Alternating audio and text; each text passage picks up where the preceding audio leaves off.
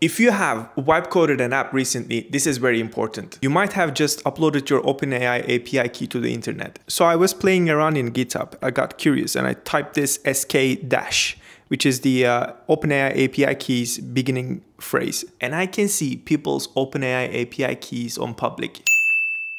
If someone copies that, they can spam your API and rack up your bill and get your account flagged. So basically they play, you pay. So now go to GitHub and put this search phrase into your repositories and see if anything comes up. So if anything comes up, first thing that you need to do, remove that immediately. But just removing is not going to be enough. You need to remove that entire thing from the GitHub commit history.